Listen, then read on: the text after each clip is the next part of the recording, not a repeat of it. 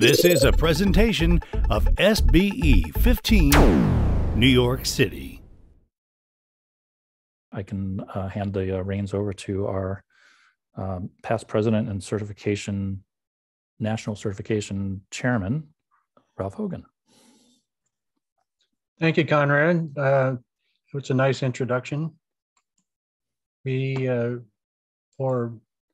looking forward to educating some of the members tonight on what the certification program is. A lot of people know the different pieces of certification, but we're going to cover the whole program. And for those in the audience who are new to SBE or just wanting to know more about certification, Megan's here with me. So at the end, we'll have an opportunity for anyone to ask questions if we don't cover the information that you're interested in during the presentation, or if questions come up. Conrad, do you have a problem if people just ask questions during the presentation, or would you rather wait till the end? Open forum, whatever you feel comfortable with, Ralph. If you don't mind people hopping in, then that's okay by us. I'm okay with that.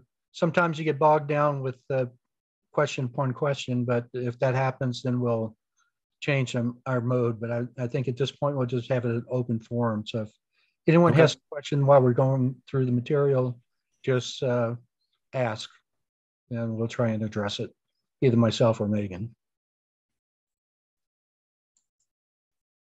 So why do you want to become certified? There are a lot of professionals out there who hold certifications, plumbers, mechanics, accountants. They have certifications that they go through, and not only do they get certified, but they have to recertify to keep those credentials. And that's the same with SBE. So we want to make sure that you can express your knowledge by taking a proficiency exam and passing that exam. And once you become certified, one of the things we really want everyone to do, because the technology is moving so quickly, is to work on your professional development and continue to become educated. And that's part of the recertification process.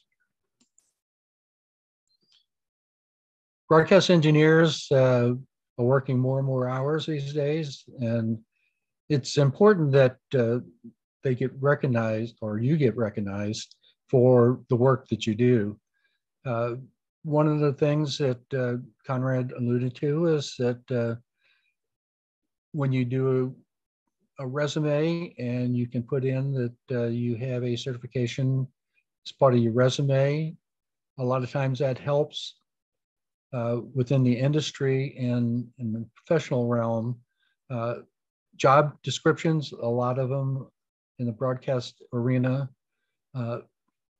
one of the criteria they have is indicating that SBE certification is preferred.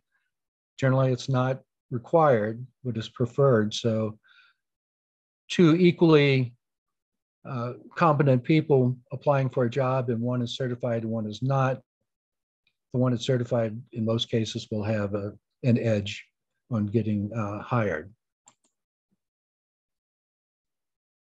You want to make sure that you continue to increase your knowledge.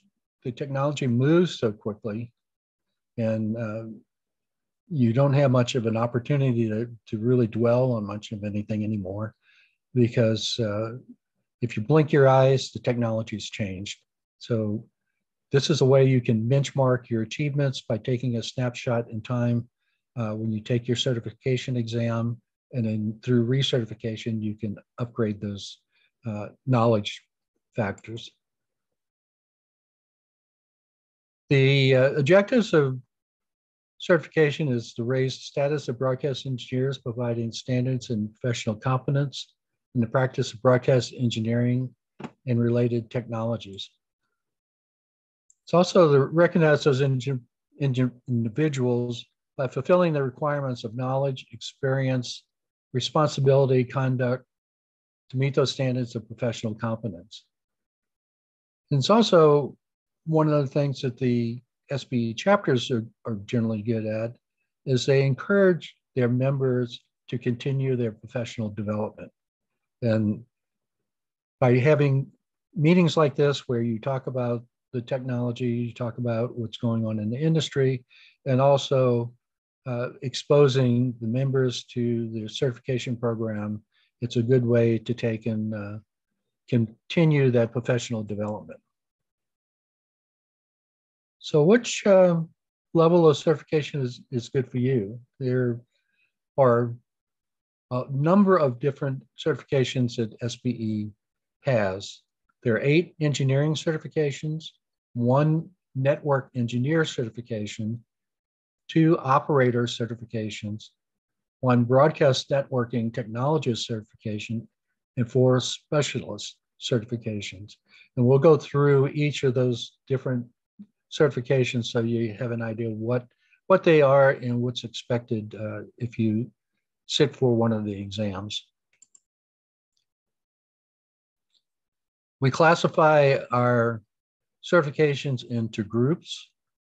The lowest entry level group is the operator level certification. This is the certified radio operator and the certified television operator. The next one up would be the broadcast networking certification, which deals with networking technologists and a certified broadcast engineer. The CBNT, as you notice, doesn't say engineer, it says technologist. So by having technologists as part of the certification, the expectation is that the knowledge that you have to gain that certification is not as great as if you were an engineer in one of the engineering certifications. The engineering level certifications, there's 8 of those, and I'm not going to read through them because we're going to go through them individually. But there are 8 engineering level certifications. And then there are 4 specialist certifications. And these deal with areas within the broadcast arena that allows an individual to take and test and show their proficiency for additional knowledge in a specific area.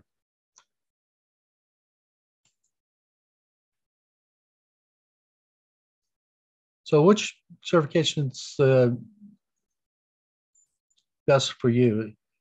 You have to make that decision on your own. A lot of it might come from just your experience and your background, but you're able to attempt any level of certification for which you're qualified by testing directly at that level.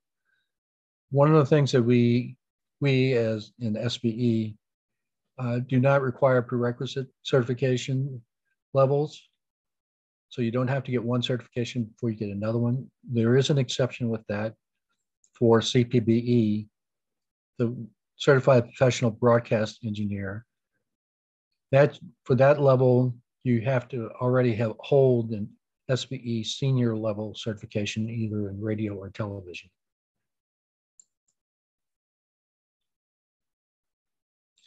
So going back to the entry level operator certifications, we have a couple of handbooks that we have some of our SBE members have developed over time, and those handbooks actually have all the material that's necessary to master the knowledge that's needed to successfully complete the radio operator or the television operator. We have a number of schools that around the country, and actually Megan has told me recently that the number seems to even be growing on the number of schools who are utilizing these operator handbooks to teach students some of the basics of broadcasting. For those who have been in the industry for a while, you know that a lot of the operations that you had to do hands-on work is now all being automated, and there's a lot of master control operations that there's really no one in the master control anymore. There's basically all those functions have been delegated to automation systems and automated monitoring, but you still have to know what's going on, and if something should happen, you need to know how to address it. So these entry-level courses are actually good to give you a good foundation to start with.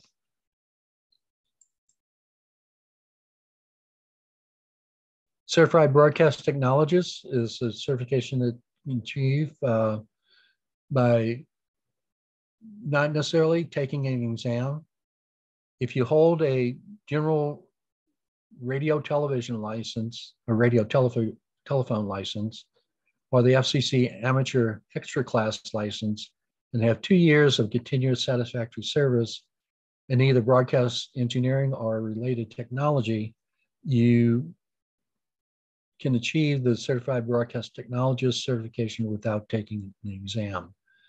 The general radio telephone license provided by the FCC was phased out in 1984, so there's less and less people now that actually have those licenses, but there are still some around, and occasionally we see them bringing their old license in to become CBT certified.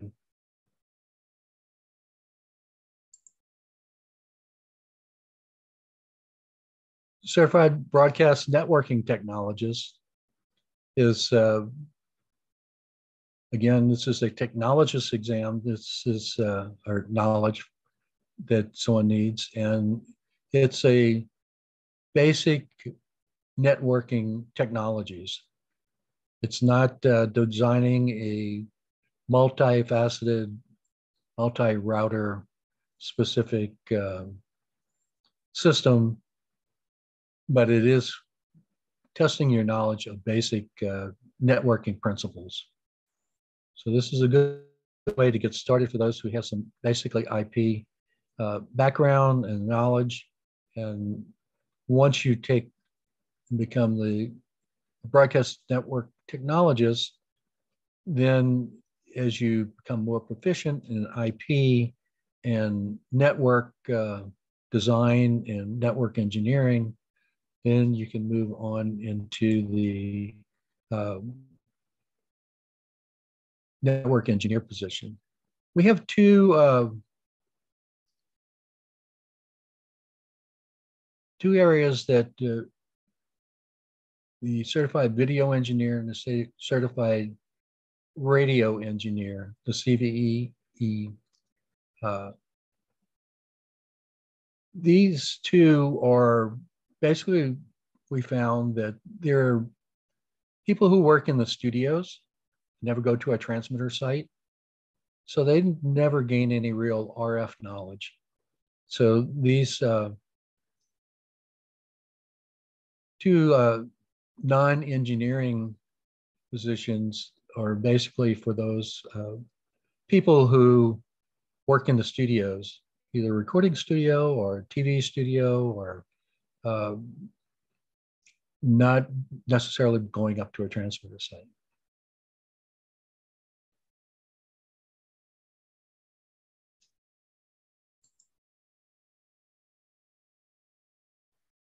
The Certified Broadcast Networking Engineer, the CBNE, requires 5 years of experience, and the exam is designed for experienced broadcast engineers having a significant experience in IP networks and associated storage and playout technologies that are employed in radio and television stations. This is an area that a lot of people who are working in the industry now, that is one of the areas that's really grown over the past 15 years or so, since everything has become pretty much IP centric and have to work within networks, within broadcast plants is this is a good experience for someone to have a CBE.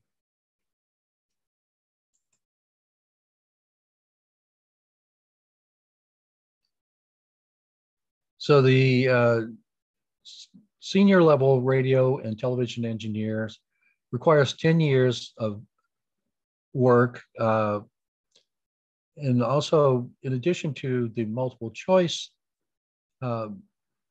questions that you also have an essay question that's part of the exam. And the essay question is actually to test your knowledge. It's a practical question of what a broadcast engineer might run into in their job. One thing I'd like to take and point out for those who want to sit for the senior level exams and they fill out the application, make sure when you're describing experience and your background, be sure not to pad that area of the application. Only put experience that you actually have knowledge of.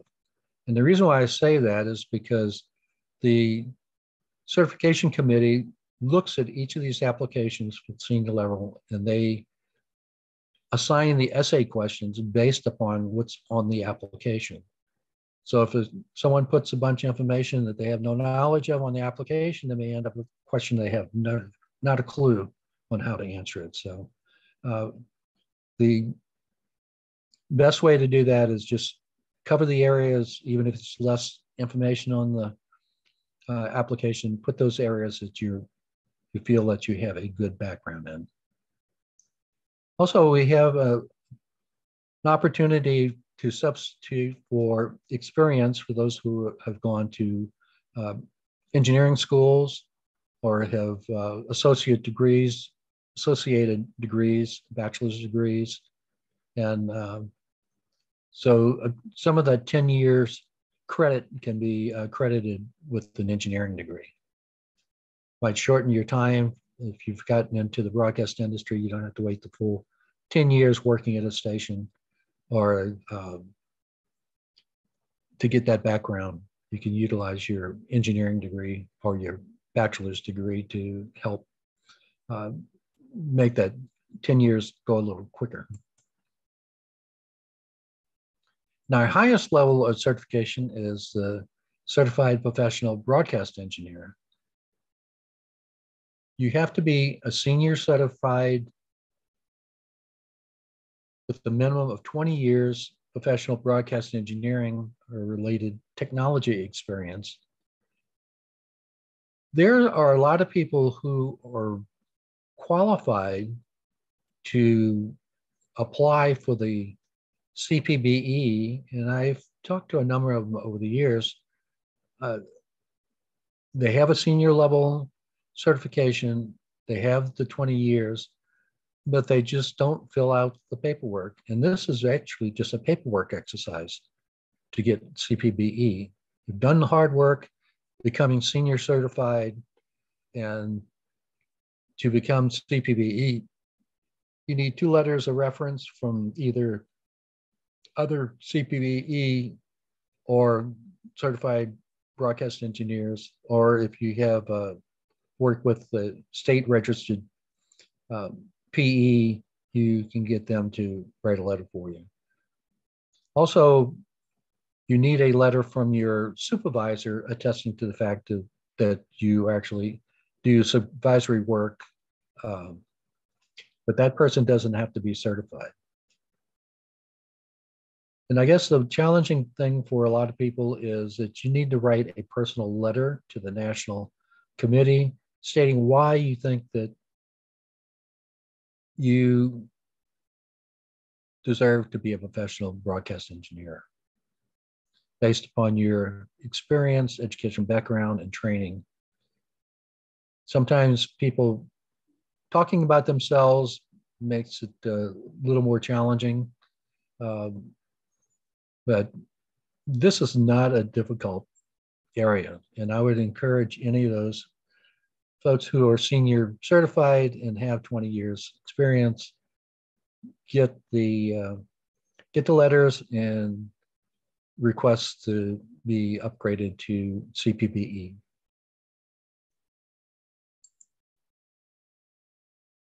We have 4 levels of specialist certifications. And as I said, these are really designed to allow you to take and demonstrate your knowledge in a particular area of broadcasting. 8VSB, AM directional, ATSC3, digital radio broadcast. 8VSB is mainly dealing with transport, and this was part of the standard that was used with the original HD TV. That's how we got signals from the facilities out to the transmitter. And there's still a lot of that around because now everyone has gone over to ATSC Next Gen TV yet. The AM directional specialist is it's a little more comprehensive. It requires a little bit more knowledge because it covers pretty much everything from phasers to AM radiators to make necessary corrections and measurements to properly adjust the AM systems. Today we have less and less AM broadcast stations, but we still have a number of them, and that level of expertise is actually going down as people retire. So this would actually be a good specialist certification to have if you are applying for a job at an AM facility. Our newest specialist exam is the ATSC3. This covers the operation and maintenance of the Next Gen TV, understanding how to construct the Next Gen facility, and being familiar with the various protocols used with ATSC3 and with the ATSC3 standards documents. ATSC3 is a kind of a Swiss Army knife of standards. There's so many ways that you can put things together that there's probably no one way of doing things. So this is another one of those areas. It's still fairly new. It's within 10 years of getting started. So the country is building out more and more next gen facilities, and as more facilities are constructed, the need and the demand for someone with an ATSC3 specialist certification will probably be required. Digital radio broadcast is HD radio, basically. It's need to have knowledge of importers and exporters, various methods of combining analog and digital transmitters, delivering digital audio signals and data to transmitter sites. And an important piece of this is AM and FM FCC rules, and being able to monitor digital signals and bandwidth requirements.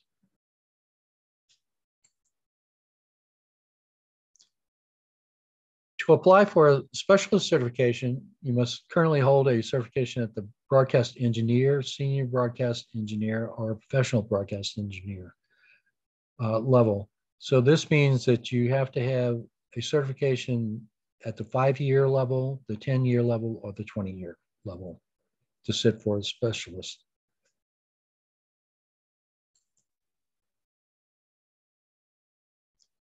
Surprise, surprise, I haven't taken a test in years, so why should I? So why should I test? Well, the tests are not designed to be a gotcha. It's basically to allow you to demonstrate your proficiency in your craft. So The exams are designed to reflect what you do every day and utilize the tools that you use every day. The questions are prepared by broadcast engineers. So these are actually coming from practical working engineers in most cases. And the examinations are based upon 50 multiple choice questions. And they're selected to reflect the particular discipline being tested. There's a lot of carryover information from one level of certification to another. So some questions you may see if you go through the procedure of starting the 5-year and you go to 10-year and take a couple of different certifications, you may see some of those same questions show up in different exams. And that's mainly because they're applicable for multi levels of certification. And as you increase in your knowledge in the 5 and 10-year, the level of difficulty increases because you're expected to know more. And this is one of the areas that you really need to take in, always being looking at your professional development. And when we get to the senior level, generally those are more senior people within an organization, and they're more into supervision and management. So there are supervision and management and safety questions that are added to those senior level exams. So there was a question then, when and where are the tests given? The exams are given throughout the local chapters 4 times a year: February, June, August, and November.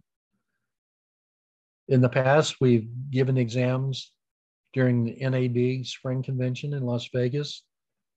Since NAB has been on hiatus for the past 2 years, the committee has decided that we will, and not knowing how many people are going to show up, we decided not to have exams given during the NAB Spring Convention this year. But we will continue in the future. We're just not going to have it this year because of just coming back from COVID. There's a lot of variety in the way that exams can be proctored. Can be proctored through universities, colleges, technical schools, as well as offices of educational professionals. And we've had people certified throughout the world. So we've made accommodations to cover basically any type of situation that comes up, even in foreign languages.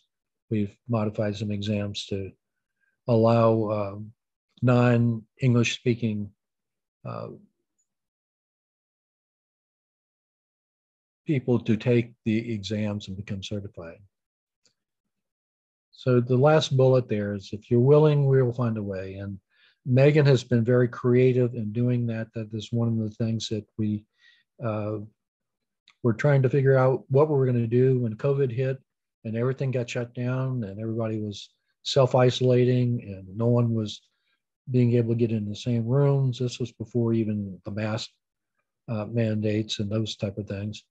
But Megan came up with a way of using technology to proctor exams. So this is a perfect example of we continue to certify people all during the COVID outbreak.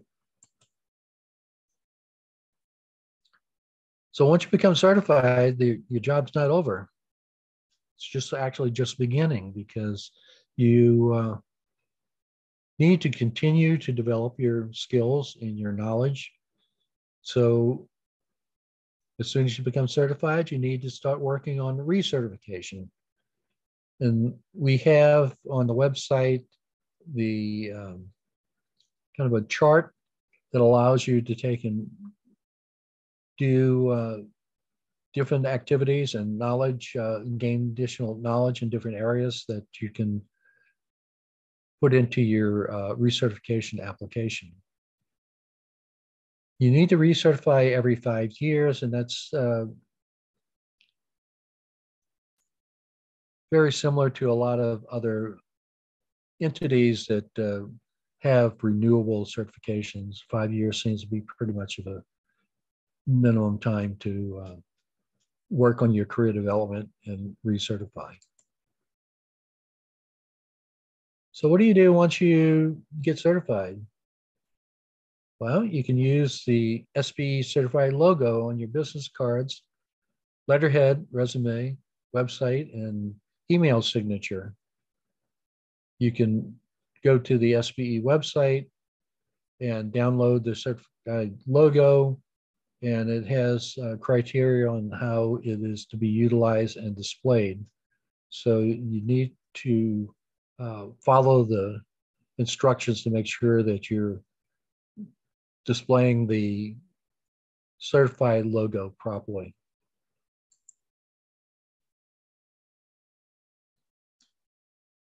So who's behind the program? You get SBE, but what does SBE mean? Well, it's basically the certification committee of the national organization. The chair is appointed by the SBE president. The committee is comprised of 12 working engineers who meet in person twice a year and have been until COVID hit, and correspond frequently through email and throughout the rest of the year. There's always things that are being done. Questions need to be updated. Questions become obsolete, need to be purged out of the database. And also the National Certification Committee works in conjunction with the local chapter certification chairs and committees and the National Certification Director to ensure that we have a viable program that allows us to keep current with the technology as it changes.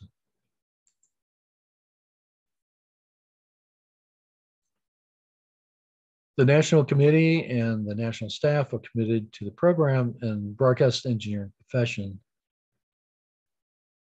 The chapter certification chairman have dedicated many, many hours, and those who have ever been a chapter certification chairman know that there's a lot of work that goes on. Sometimes it's easy, sometimes not so much, because you still have to schedule requested exams, get them in, monitor them, send them back. And not only that, you also, it's not just the exams, but as people take and progress, the recertification has to go through the chapter certification chairs also. So there's a fair amount of work that the chapter certification chairman do, and also the national committee, because the national committee has its own responsibility to ensure the integrity of the program and also to do reviews of the application as they come in.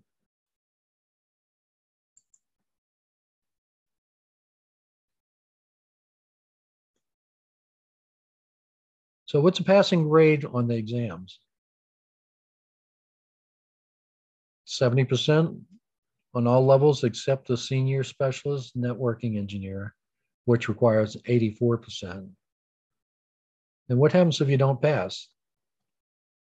For a reduced rate, you can retake the exam as early as the next scheduled exam. So it's not like you have to start over again. You have an opportunity to just pay a basic administrative fee and sit for the exam the next cycle.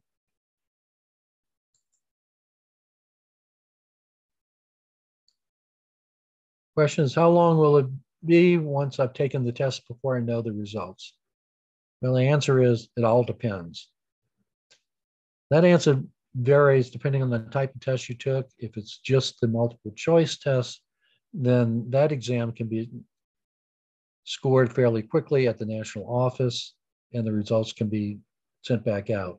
If it's an exam that has an essay, then the essay has to be sent to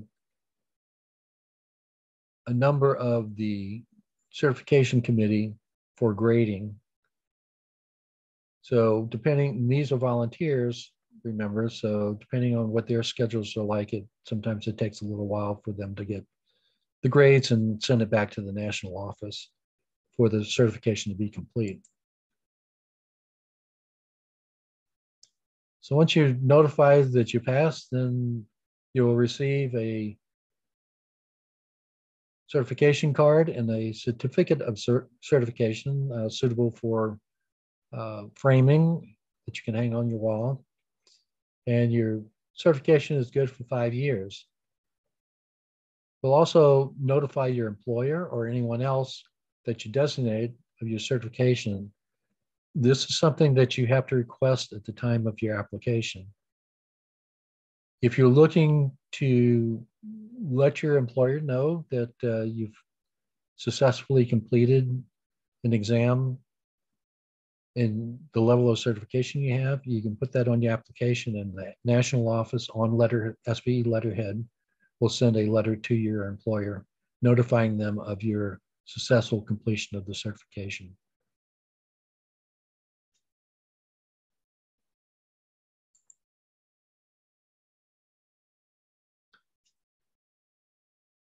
The exams are open book.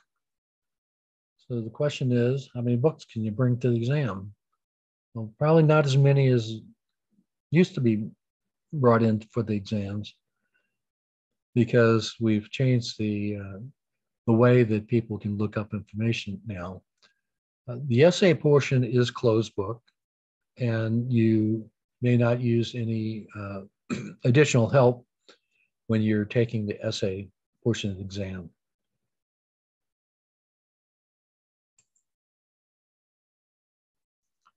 So are calculators and computers allowed during the test? Well, beginning in April of 2017, the internet can now be utilized during exams during the open book period. Examinees are responsible for procuring the internet feed. You need to bring in a portable Wi-Fi hotspot or have a network connection. We've specifically excluded the proctors from being responsible for supplying that network feed. And that's only to be fair to our volunteers who are proctors, not to have to worry about that. So if you want to take advantage, you can still bring in the books. You don't have to use a network connection. But if you do choose that, then you're responsible. Most people with smartphones nowadays that have a data plan can utilize that as their network connection.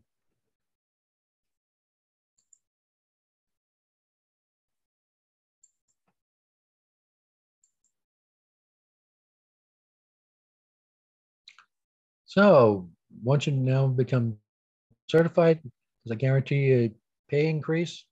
Well, not necessarily. It may give you an advantage, as Conrad said, that for someone who is certified and you're competing with other people, or even letting your employer know that you've gone the extra mile, you've demonstrated proficiency of your knowledge within a certain level of certification, and it's something you can be proudly attach those letters behind your name.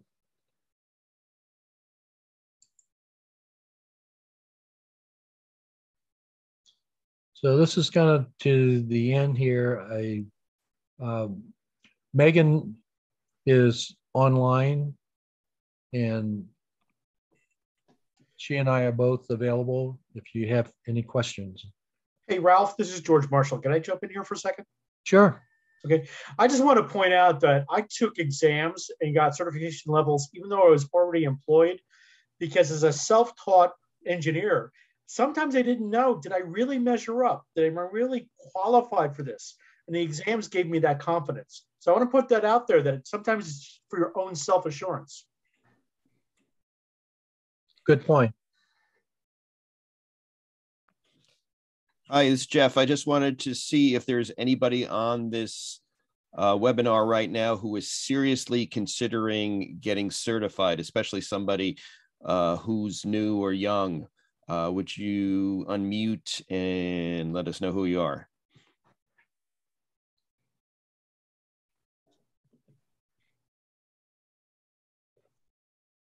Okay, so I don't hear anyone else. Someone wants to chime in, but let's say, I've been certified for over 30 years.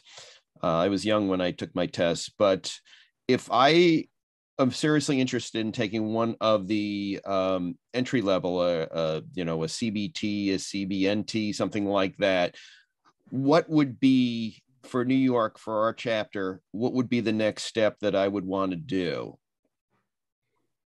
What level of certification you currently have? Well, no, this is hypothetical. I want to put something out there for somebody who's new to the chapter. So let's say I have no certification, and I want to get my first certification, and I'm on this webinar right now. What is my next step? What do I do? I'm interested in taking one of them. I'm really not sure which is the right one for me. Maybe I'm a student over at Hofstra. So where do I begin?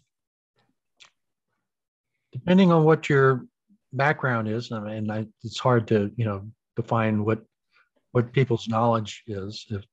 If you're saying that they have no broadcast experience and no engineering electronics knowledge, then probably the operator courses are probably the certification that might be good to get started, because that gives you a basic operation of how a radio and TV station operates, some of the FCC requirements, the regulatory part, also making measurements properly, and also learning how the different pieces of the broadcast plant come together. So if you're starting from scratch, that might be a good way just to get your feet wet. Okay, so I'm interested in becoming a TV operator. What do I want to do? Do I want to get some test materials first? Where do I go next? Let me jump in there.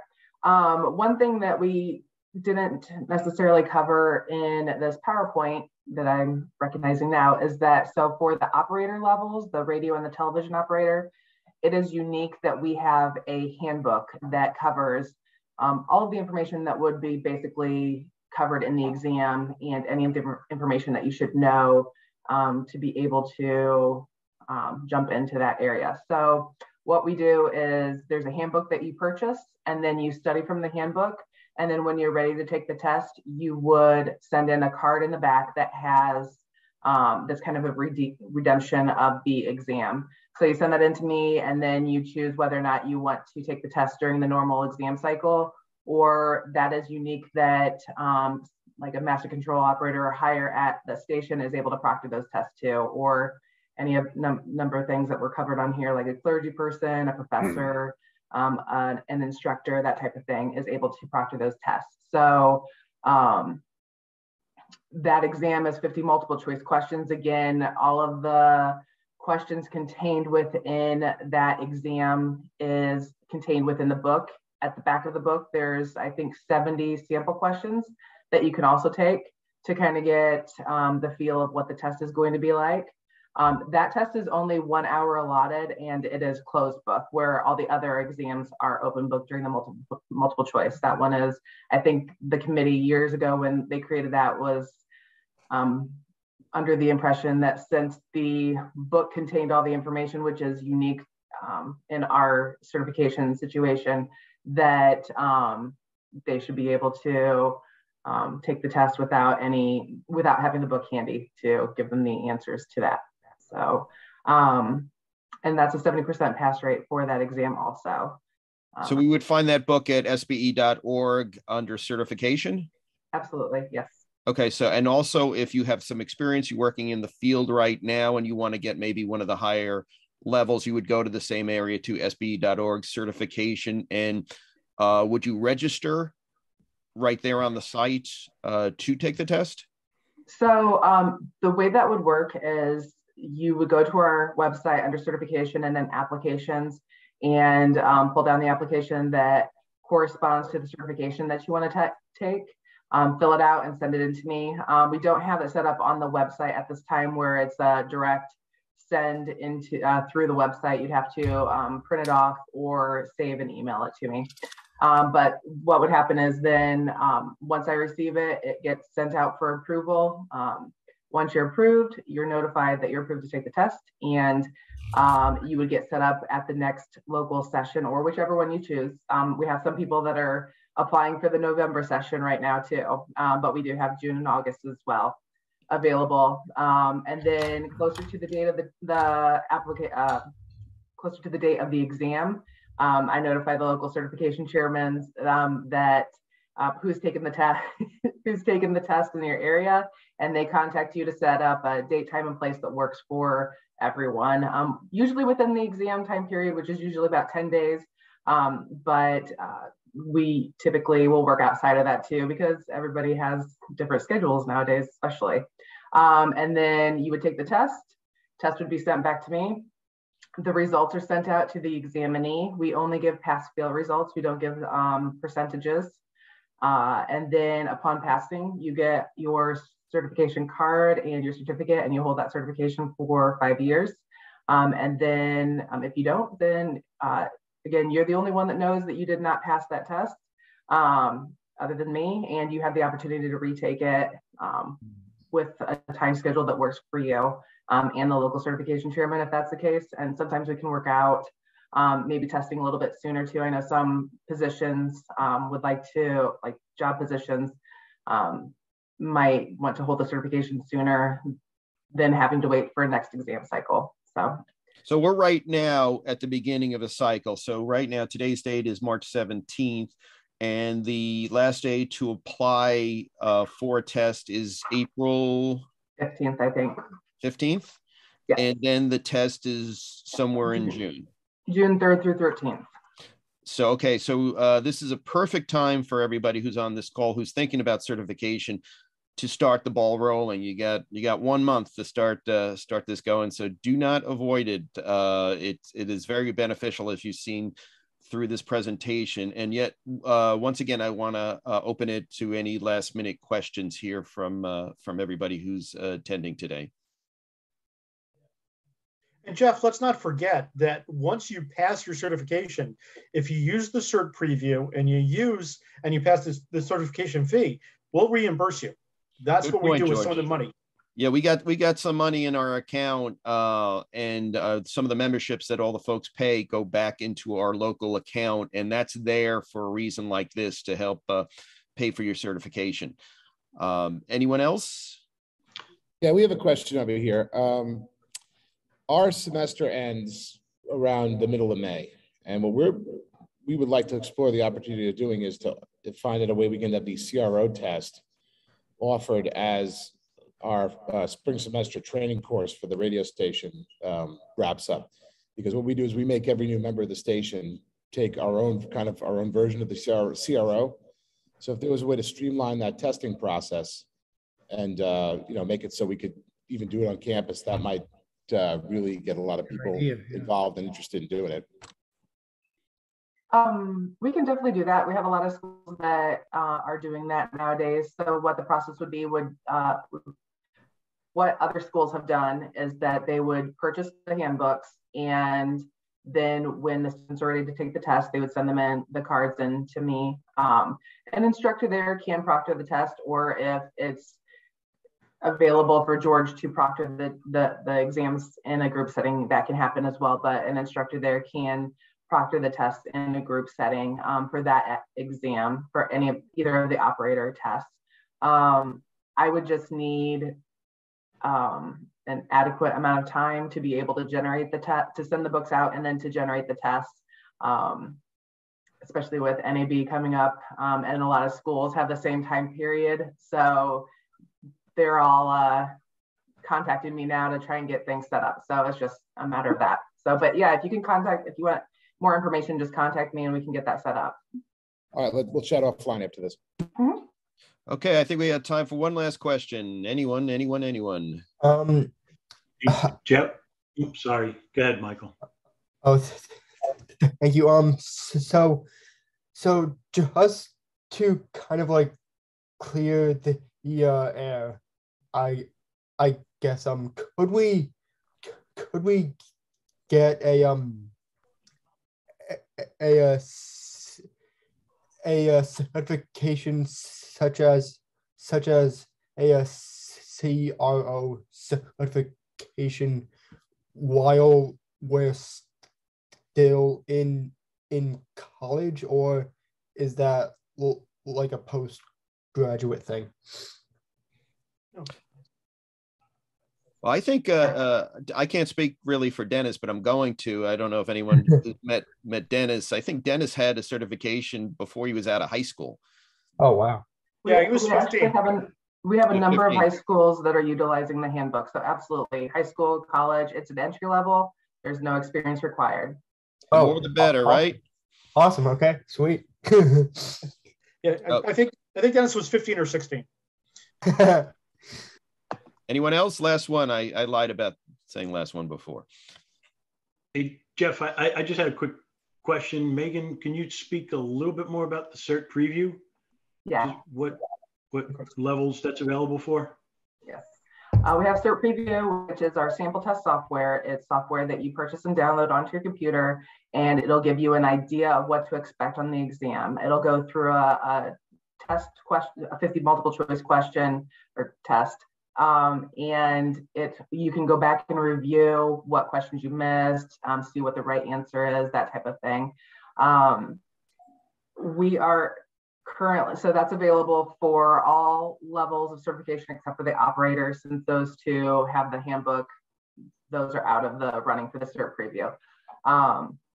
We are actually in the process of updating that software. Right now it's a download, and the new process will be that it will be a web-based software. So you just go online, username and password, and can access it anytime that you have access to the internet.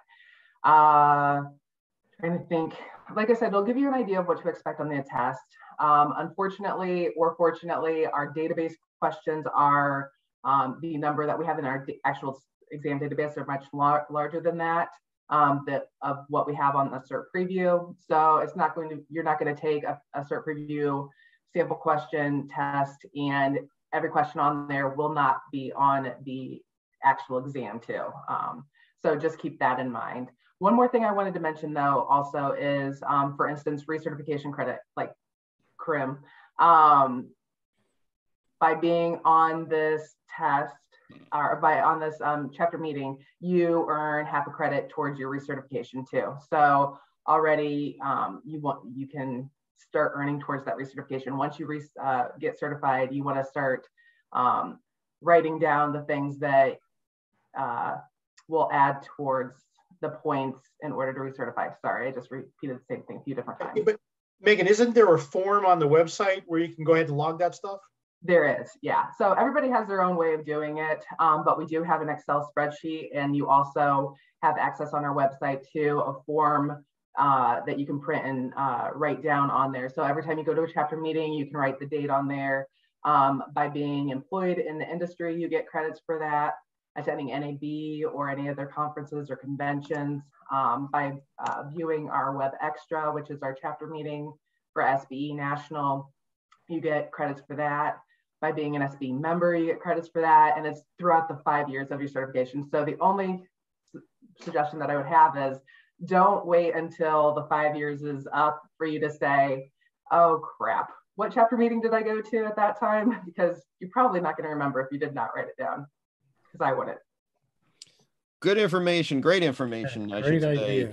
And I'd like to thank Ralph. Yes, thank you, Megan. And Megan Clapp for hosting us this evening and learned a lot about our certification. Don't forget, George Marshall is our local chapter, brand new certification chairman with 22 years. Good job. And remember, all our contact information is on the website. Right.